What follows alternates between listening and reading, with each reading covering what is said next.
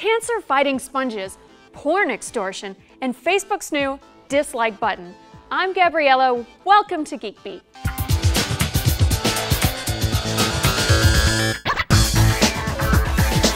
Hey, guess what? Facebook is getting a dislike button.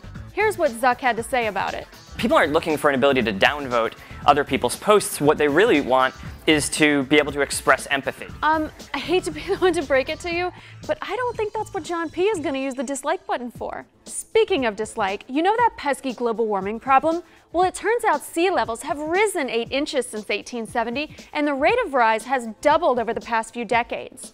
Scientists over at NASA are a little worried about that, so they've done some research, and it turns out that by the end of the century, about 2/3 of their infrastructure, including the Kennedy Space Center, the Ames Research Center, and the Johnson Space Center, could be underwater. Oh, there's no more to that story. Sorry if you were waiting for the good news.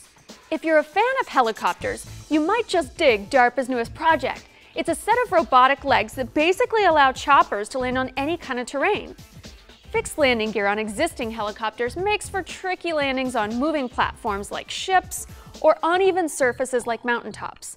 But these new self-leveling legs just spread out like an insect and let the vehicle land anywhere it damn well pleases. Hey, are you a fan of Smog?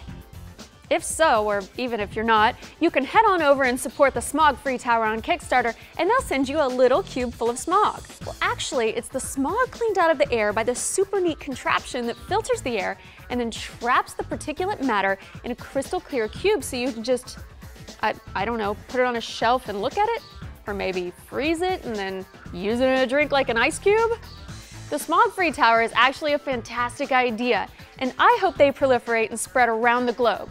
This might not be the answer to pollution, but it sure is a neat way to raise awareness.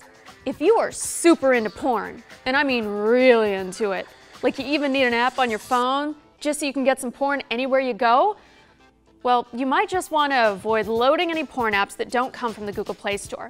An app called Adult Player has been secretly taking photos of users while they are using the app and then blackmailing people by demanding money to prevent the release of those incriminating photos. The app has to be downloaded and installed outside of the official Android App Store, so that should be a huge warning sign. But apparently it isn't stopping some people. So be careful out there, it's a dirty, dirty interweb, and you have to use protection. And finally, here's some encouraging news to end with. Professor Lonnie Shea from the Department of Biomedical Engineering at the University of Michigan just released a study that used biodegradable implants to trap cancer cells from spreading. In this study, scientists inserted little 5mm implants that look like mini sponges to try and identify cancer cells floating around in the body. But they unexpectedly found that the little sponges were actually capturing cancer cells and preventing them from spreading. The little sponges also attracted the body's natural antibodies. So when the cancer cells got trapped, it was a double whammy because the antibodies were able to chow down. Who knows? Maybe one day a diagnosis of cancer will be something that can be treated by any old doctor or pharmacy with a shot of cancer sponges. Well, that's it for today's episode.